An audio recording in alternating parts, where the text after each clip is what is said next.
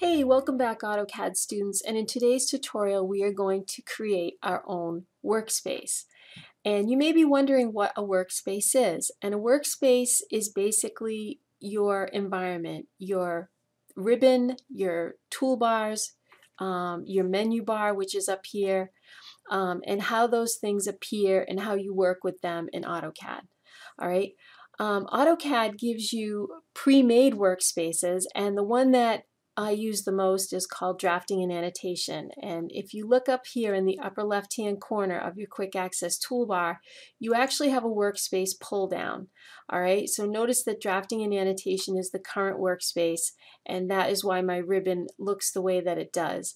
So for instance, if I click on 3D Basics, you should see the workspace change, which means I have a different ribbon that shows me different commands that go with that workspace. All right, so let's just go back to drafting and annotation. Okay, and what I'm going to do is I want to make my own custom one that's very similar to this, but it will allow me to export it and import it onto another computer if I want, and then that way I'm always working with the same tools in the same position that I like. Okay. All right, so let's go into the CUI. So I'm going to type CUI. And what this is the customized user interface, and this is where you can create a new workspace.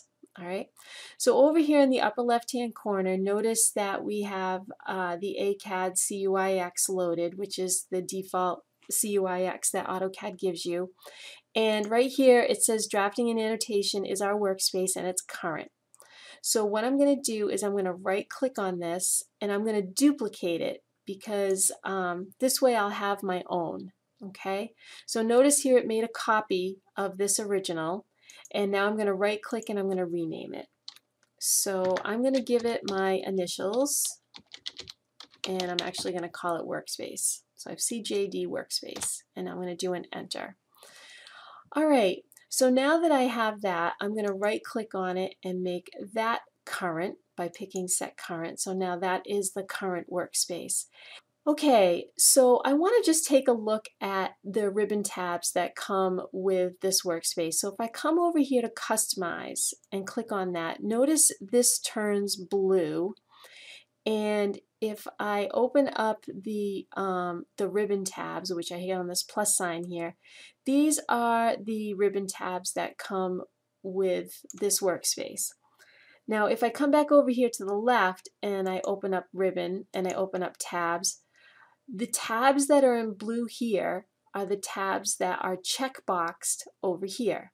Okay, so for instance, if I don't think I need, for instance, where is it, 3D tools, I'm going to uncheck that, and when I uncheck it here, it removes it from this list over here. I think I will keep the rest for now. Okay, I'm going to pick Apply. All right, and I'm going to pick OK. All right, and here my workspace is up here. These are my ribbon tabs that we had checked off. Okay, these are all the different ribbon tabs.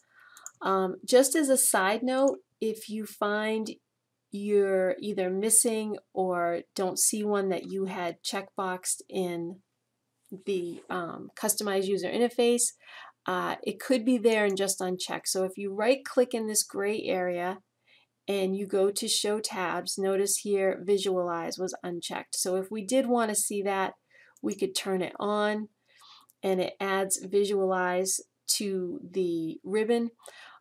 If we find we don't use all of these and we want to turn a couple of them off, for example, if I want to turn off AutoCAD 360, or if I also want to turn off maybe BIM 360 for now, I can just not show those, but they're still there for easy access.